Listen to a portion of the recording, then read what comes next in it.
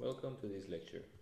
Today we're going to talk about the production potential and how we can use production potential potential curves to compute plateau duration and also production profile. So if you look at plan for development and operations provided by Energean for the Karish and Tanin field, you find out this figure 664, and you see in this figure you have the production profile, the color indicates from which reservoir you're producing, Karish or Tanin, but also you have some other figure on the other values on the chart that tell you is called potential. So this potential, let's take this image.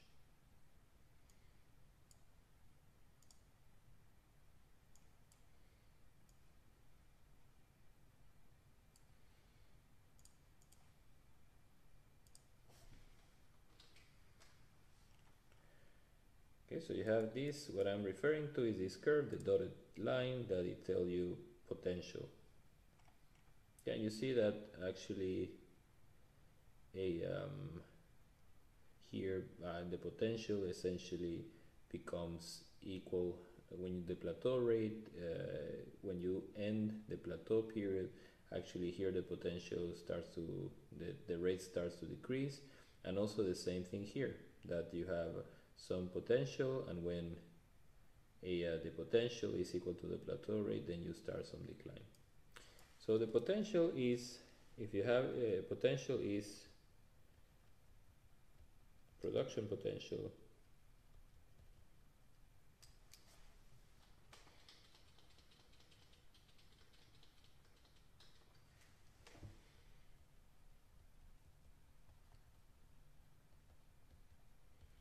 is the maximum rate the production system can deliver at a given time.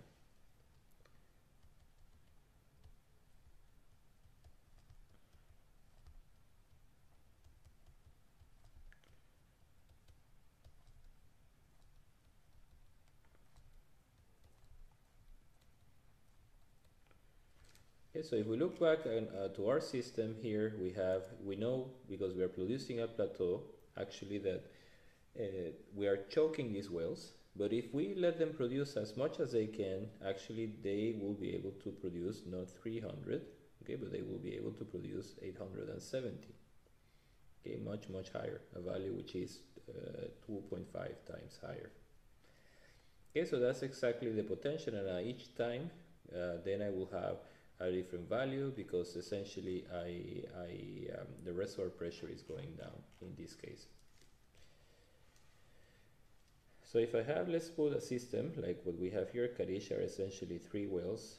They produce to a common manifold, and then I have a pipe. In this case are 2 parallel pipes, but just for simplicity I'm going to put just 1 pipe. Then we have 2 valves. Then we end up on the separator. So simply I obtain the potential at any given time by setting these two to fully open. If I had a different production system, like for example I had a system with oil wells, okay, I might have to do the same, just simply opening the choke. If I have, for example, a system where I have my wells, each one they have a choke. Let's make the choke symbol a bit better.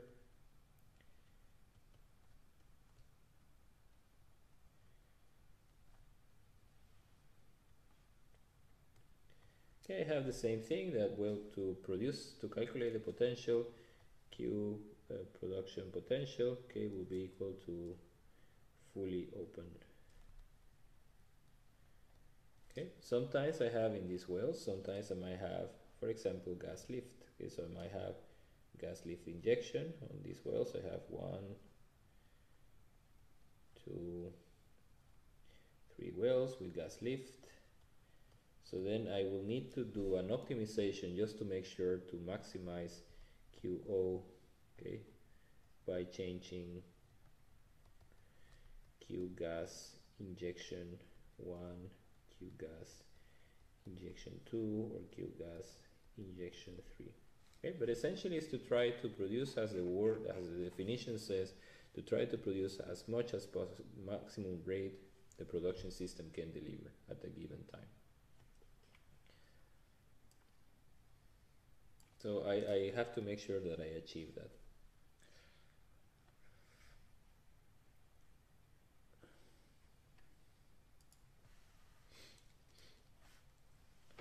But essentially,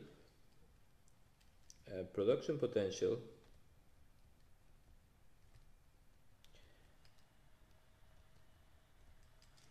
but the production, just before that, the production potential is also used in reservoir simulation.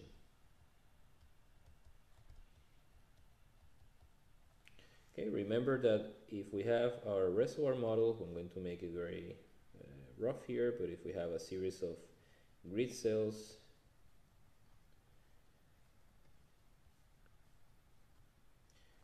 for example, we have a reservoir model and we have our well bore, which is located here, well 1.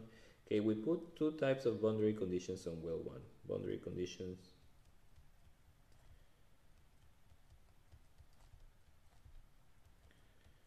okay, we have a target rate that, depending what type of well it is, if it's an oil well or a gas well, I can put a target rate, that's what I want to produce. But I can also say a PWF minimum, a minimum flowing bottom hole pressure. Okay, so what the simulator does in every time step, okay, the simulator first tries with PWF minimum, okay, and then calculates a Q, that this Q is often called the potential. Okay, because say that's the minimum pressure that I can achieve at the bottom hole. Okay, you don't know how that will be achieved, but actually it's a minimum that I can achieve, that I need at least to flow against the rest of the system that is often neglected. Okay, I have the wellbore, the pipeline, and the separator, but it's the minimum I need to flow against all of that. And it should be variable, of course, but people sometimes assume that it's constant. So in each time step, I say I try this PWF and I obtain a QO potential. So then I say if QO potential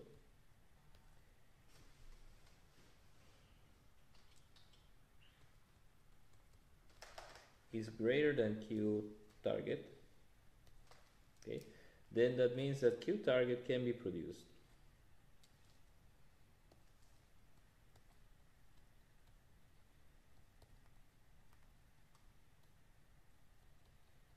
Okay, and then the simulator starts to change, or maybe to increase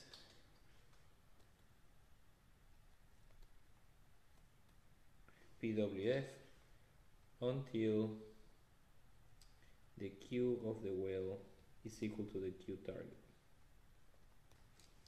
If, on the other hand, I have another possible outcome, if QO potential is actually less than the Q target, okay, less, we can say less or equal, then Q target cannot be produced.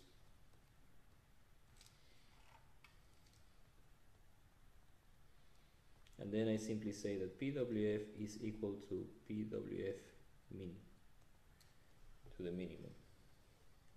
Okay, so this is a number that I typically is printed by reservoir simulator, and it's saying that if I apply this minimum pressure that you provided me with, then this is your potential, that's the maximum rate I can get.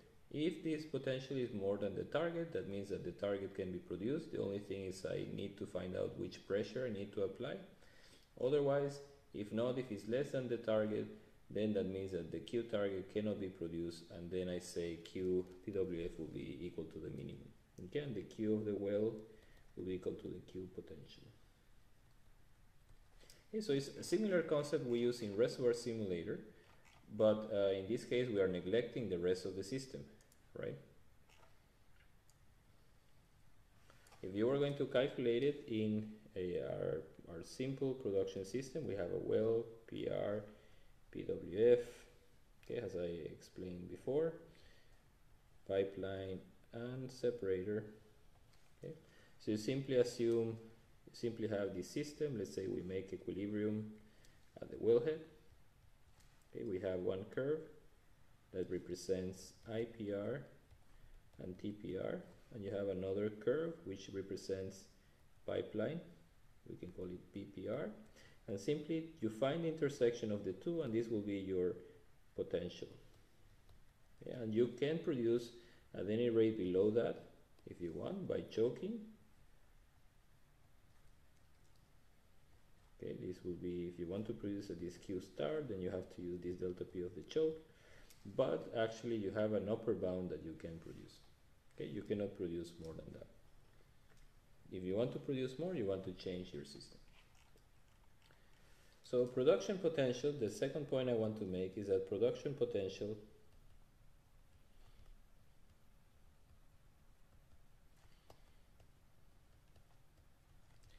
is actually a function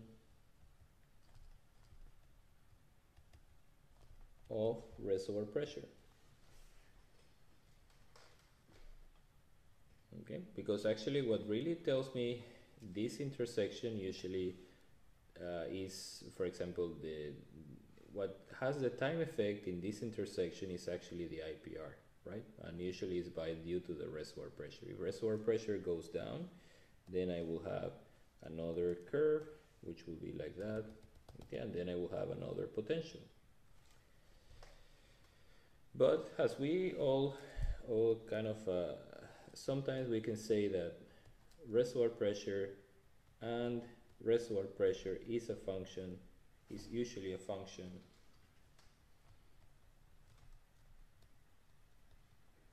of cumulative production.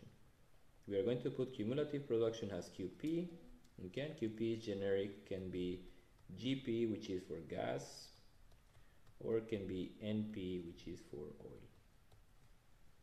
Okay, but can be simply, if you imagine the reservoir has a tank, as much as I take out of the tank, that's how the pressure is going to go down. Okay, if I visualize my reservoir has a tank, and here I have reservoir pressure. So the pressure in the tank, in what we call here the reservoir, will depend on actually how much is left in how much material is in that tank. Okay, so we can say that PR is a function of, in very simply speaking, of Q, what was originally in the tank, minus QP, which is what has been produced so far. Okay, so that will be a PR at any given time t will be a function of Q minus QP at any given time t. Okay, so that's how you have the time effect in this equation. Okay, but also we can say actually, well, it's not only a function of how much is left, but it's also actually a function of how much is produced so far. Okay, because essentially here in this equation, this Q is a constant. So you can either plot it with respect to what is the amount of fluid you have left, okay, which is this one, or the amount of fluid that you have produced. It will be equivalent simply because this value Q is a constant. So if you're going to plot that, then you say PR as a function of QP will be something like this, right? Or you can make another plot that will be PR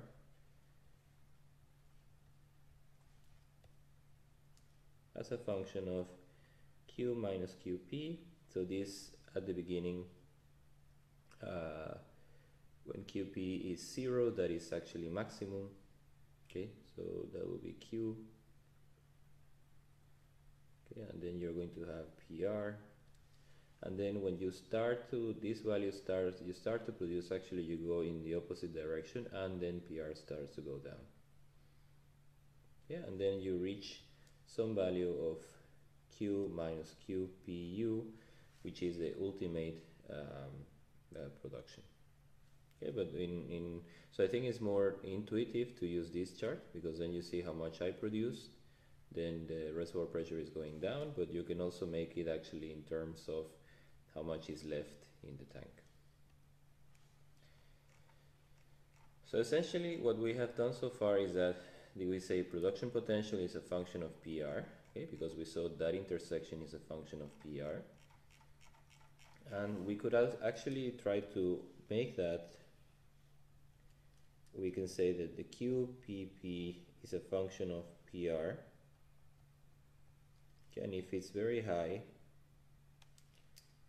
okay, so if PR, let's say, is initial reservoir pressure, then I have a very high potential, but then when this pressure starts to go down, the production potential usually also goes down, okay, until I reach PR at another time. So you have that equation relating production potential with reservoir pressure. Okay, and we don't know if it's linear, it might be a bit non-linear because actually it depends on the intersection of these two, okay, both are non-linear. And we have this equation which depends on pressure. Reservoir pressure has a function of cumulative production. So what we are going to make, actually this tells you that potential, we can make a new curve to remove the pressure, reservoir pressure from the picture, and we can say that production potential is a function of QP, cumulative production, and it will be something like that. Okay, so this curve is a sum of this curve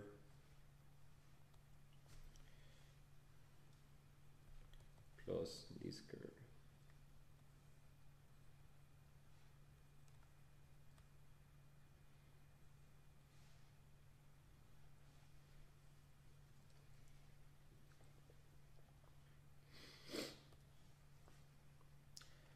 And the shape of this curve is going to depend on the type of system. Okay, so for example, for dry gas and for example undersaturated oil,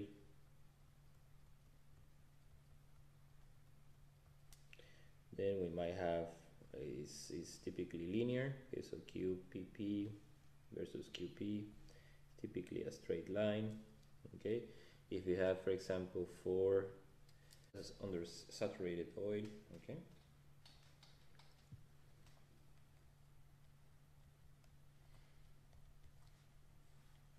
then you have a more non-linear behavior. Okay, we have maybe something like this. If we have water injection for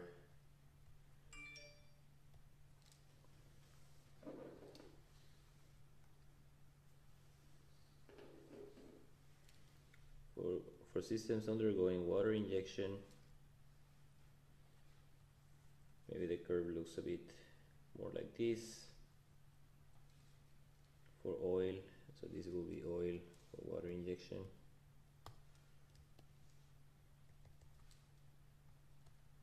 Yeah, so you have different shapes of this potential, and essentially it's important because we can use these curves or this potential for two different purposes. So production potential curves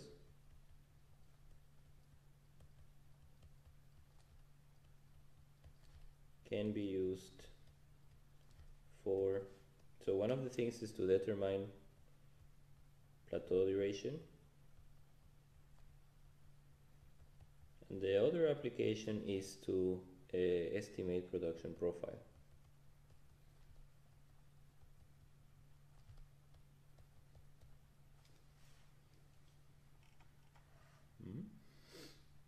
Okay, so let's see first the first application that we're going to use in this course.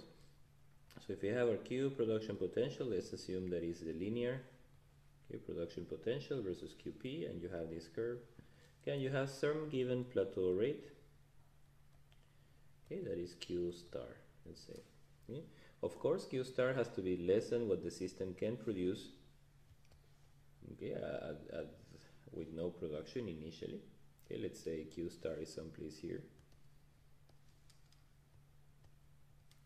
So when is plateau going to end? As you saw in the chart from the PDO of Karish and Tanin, okay, we had the plateau production, Q plateau, and then we had a decline. And if you see the behavior of the potential was something like this and then at this point actually the potential was equal to, this was the QPP, this was the Q of the field, okay? This is time, this is Q, okay? So actually we know that the end of the plateau comes when the system can deliver exactly the plateau rate, okay, exactly the specified plateau rate. Why? Because at that point in time, then the potential probably is going to continue decreasing because you're taking more material, so reservoir pressure will decrease. The potential then will become lower than what you want to produce, the plateau rate. So if we say here our Q star on this chart, okay, we knock the curve and then we go on the x-axis and then we read this QP star. So QP star is the cumulative production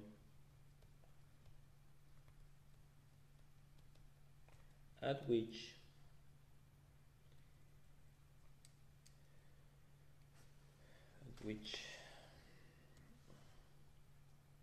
the end of the plateau will occur.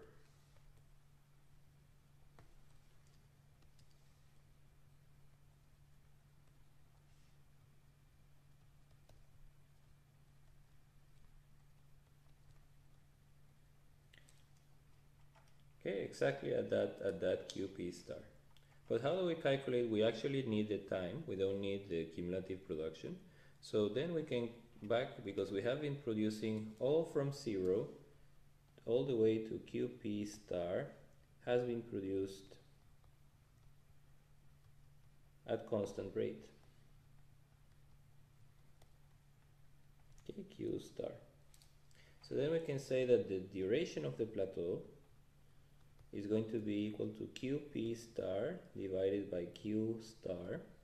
Okay, that's going to give me a unit, for example, in days. Okay, if this guy is in standard cubic meter per day, this guy is in standard cubic meter.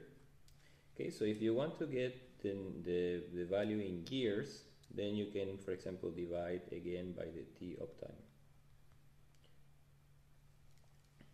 Okay, the number of the uptime, remember we say, is the number of operational days per year. Okay, so that's very nice. If just simply we can make that curve for one case, okay? And then to find out when plateau is going to end, simply we come to that curve, we enter with the plateau rate, we knock the curve, we see the value in the x-axis, and then from there, with this value, we compute the duration of the plateau. Okay. Another thing we can do is to calculate production profile, and I'm going to show you with a PowerPoint slide, I think, because it's more interactive. So let's say you have, this is the production potential curve, that this is for undersaturated oil reservoir undergoing water injection, as I presented before. Okay, this is from the thesis of a master student that he was working with me a few years back. Okay, so first you define a time step of X number of days. You can do it in a monthly basis, 30 days, you can make it in 6 months, you can make it in 1 year. Okay, then you go for time 0. So you say, well, in this time I can produce this much. Okay, then you decide which number you want to produce. You can produce any number from there all the way to that. It can be plateau mode, so you can produce 10,000 all the time, or you could be another number. Okay, then you say, well, that value will be able to produce, and then there could be some other more complicated approaches, but one thing I say, well, I assume that I will be able to produce that rate for a certain number of X days. Okay, so I say assuming that that value will remain constant. With that Q, and then with the number of days produced, I now have the new NP. Okay, for the previous case will be simply QP times X, because I'm departing from the origin. And then I go again to the curve, and then I read now the new QO max, which you see before I had close to 20,000, but now it's something like 16,000. So now again I decide, do I want to produce, which rate do I want to produce? Between 0 and 16,000. And then I choose that rate, for example, and it could be the same as before. Okay. But it could happen also that at that time, for example, 16,000, I want to produce a value which is bigger. Okay, actually it's not 16,000, but I would like to produce 18,000.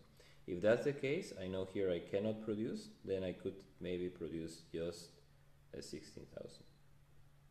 Okay, so that's how I use this curve to generate production profiles. I all the time calculate NP, check here what is the maximum value, and then produce anything below that. If the value I want to produce is below that, it's fine. But if the value I want to produce is above that, I cannot produce that anymore, and I produce as much as I can.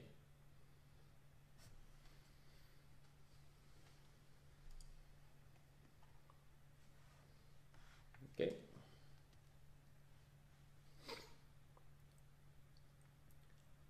Also, one thing, so the production potential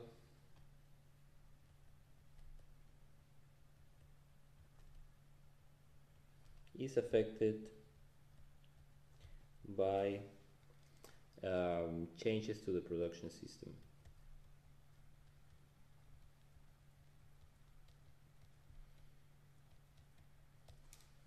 Okay, so for example, if you add more wells, okay, you have, for example, your QPP versus QP, and then you have one curve which maybe looks like that for N1 wells.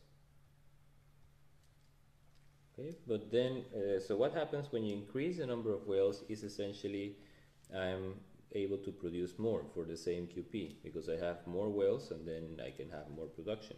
So it will be something like that. Okay, N2 wells bigger than N1. And usually what happens is that I don't increase I simply don't have a constant number of wells during the life of the field. So it could happen that I have initially I have initially this curve, and at some point in time I drill one more well, and then I'm following that curve. So in that case, the potential will be some sort of a staggered curve with these jumps. Okay, what happens if I, for example, so that's changing the number of wells. If I have a change, the recovery factor or the recovery mechanism. Okay, so for example, initially I have very strong water injection that keeps the system undersaturated, but then at some point I enter into saturation and I have a change of trend. Okay, so in this point I might have, from here was water injection, okay, and from here it was solution gas drive.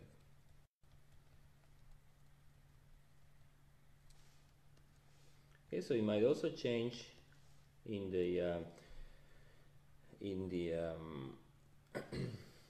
along the curve. We have another type of change, which is if for example the Q is changes in initial volumes in place of oil or water, we have QPP. And for example, if we have some Q, it might be like that, Q1. Okay, and if I have a bigger volume, that means that I can remove, remember this is QP, so that means that I can remove the same, remove more material and then achieve the same reservoir pressure. Okay, remember reservoir pressure is usually a function of recovery factor. Okay, so if so we have recovery factor, so if we have a big reservoir, recovery factor 1 will be defined by QP divided by Q1. And if we have a small big reservoir, recovery factor 2 will be defined as QP divided by Q2. Okay, so in this case the recovery factor is going to be smaller. RF2 is going to be actually smaller than RF1. Okay, therefore that means that I can go to much say something like this, okay, with Q2. That means that I can get the same potential for much more production because reservoir pressure hasn't declined that much. Okay, if the reservoir is small, then I will reach that reservoir pressure very quickly, okay, with less production.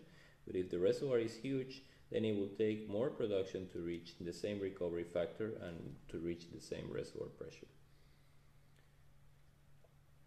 Okay, so that's how the curve is changing. The recovery factor is the production potential is changing. So be careful if you're going to use these curves. They are affected by the changes to the production system. Okay, here we saw a few examples. If we change the number of wells, for example, this also applies if you make wells more productive. Somehow you increase the productivity of the well or you change the tubing, you will have a change, a shift in that curve. For example, if the tubing gets plugged at some point, then you will have a drop in the curve. Okay, this applies on the recovery mechanism. If it's changed midway, then the trend will change. Or also, if you change the reserves in place, they turn out to be bigger than expected, this also is changing the curve.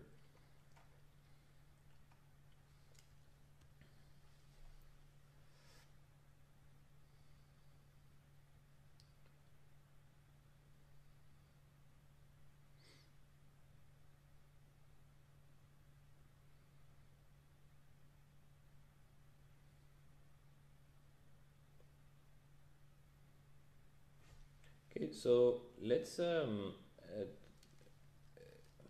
so if we assume that the production potential is linear, so let's see one example. We say that QPP is a function of minus m of QP plus QPPO, okay, which will be, we have a point here which we're going to call QPPO, and then we have a straight line minus m QP.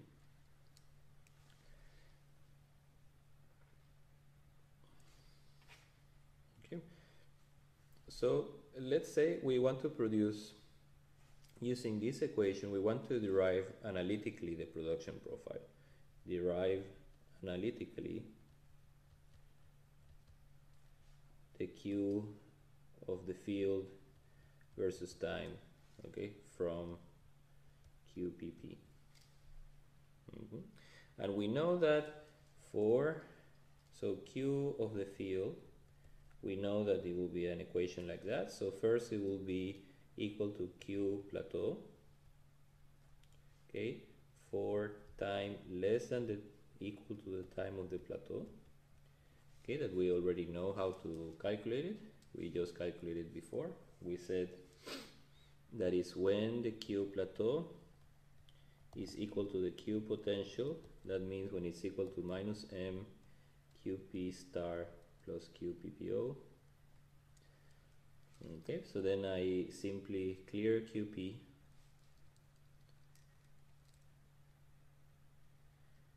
Q plateau, QPPO minus Q plateau divided by m, that would be QP star. Yes, clearing out a QP star, that the point, if you remember Q plateau, where it's equal to the potential, this will be QP star. Okay, and then to find out the duration of the plateau, I simply say QP T plateau is equal to QP divided by Q plateau. Okay, and that will be QPPO minus 1 divided by Q plateau, okay, 1 over m.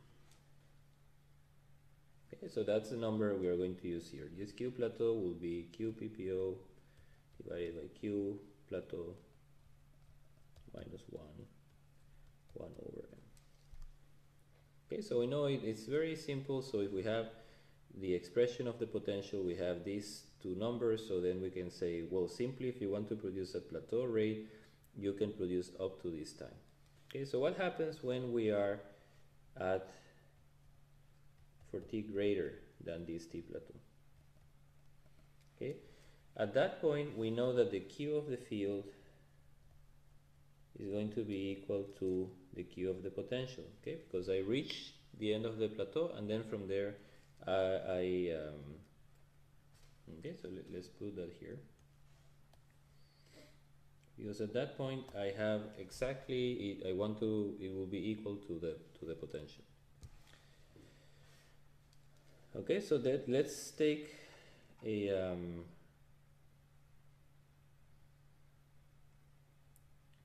okay, so let's say that QPP is equal to minus m, and here I have two parts. Okay, so here I have the first part that was produced at plateau, QP star, plus a this will be the QP from QP star to on and on. Okay, so that will be an integral from T plateau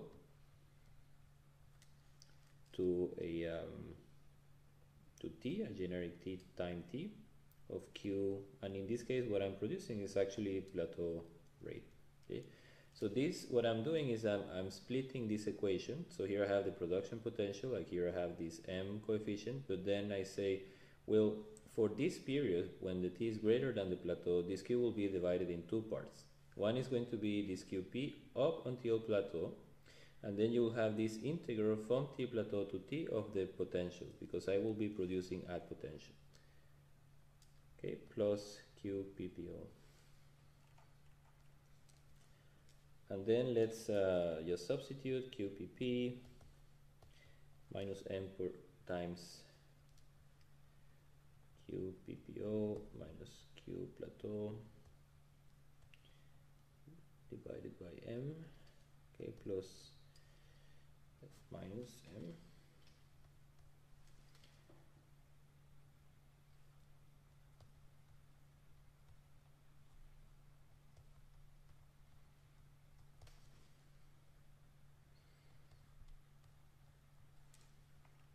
Okay, so here you see that this term actually cancels out with this term, okay, and you end up with that the Q plateau is equal to m times Q plateau minus m, the integral of T plateau to T QPP dt. So as solution to this equation, this is a integral differential equation, okay, that I can solve. I think you have to derive, for example, both sides, and then you solve it. But essentially, we can say that we can propose a solution to this equation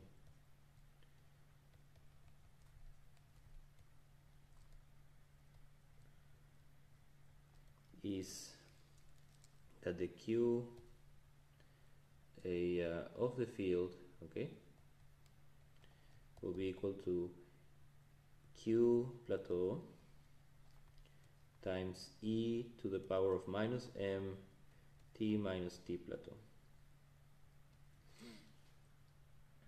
Okay, that's a solution of QPP, which is equal to Q of the field is equal to the Q plateau E minus M T minus T plateau.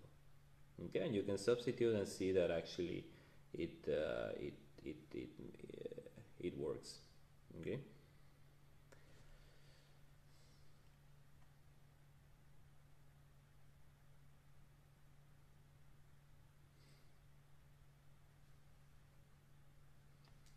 Okay, so then we have what we needed for this, we can say that the Q of the field for any given time will be Q plateau if time is less or equal to T plateau, and T plateau we said that is Q PPO divided by Q plateau minus 1 over M, or if T is greater than the plateau, then you have that is q plateau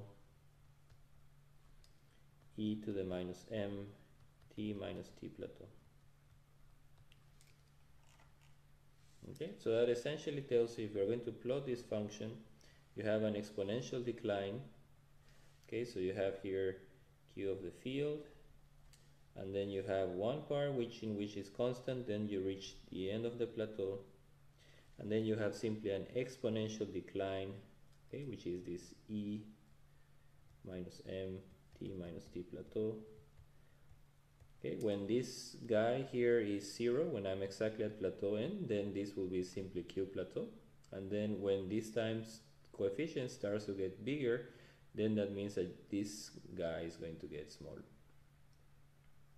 Okay, because is essentially this guy is 1 over e to t minus t plateau.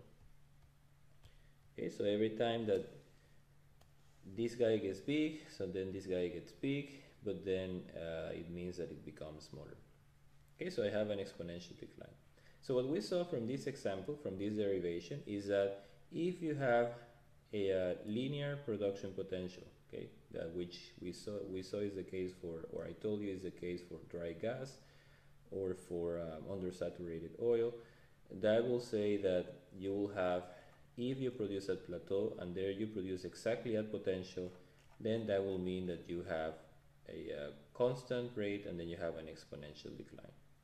You have different shapes. If you have potentials of different other shapes like we mentioned here, then you'll have a different type of decline.